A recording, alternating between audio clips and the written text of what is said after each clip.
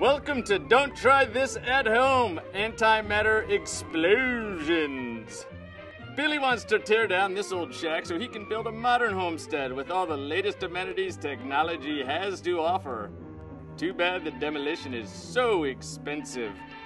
But wait! Billy has an idea. Let's blow it up using antimatter.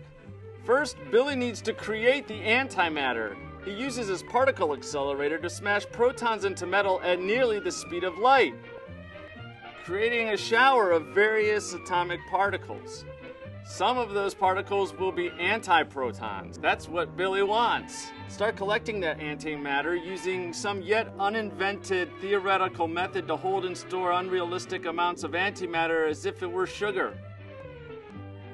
Be careful not to let any antiprotons touch regular protons, because if they do, they'll explode.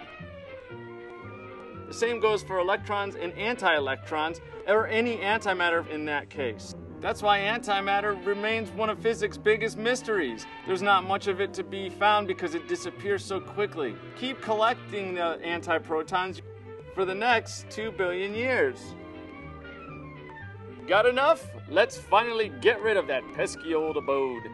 Billy lets the antiprotons mix with the regular protons in the matter around it. Oops, too much. Turns out half a gram of antimatter emits just as much energy as a nuclear bomb. In fact, where a nuclear bomb releases just a fraction of a percent of its potential atomic energy, antimatter releases 100%. On second thought, Billy, don't try this at home. It's just not possible.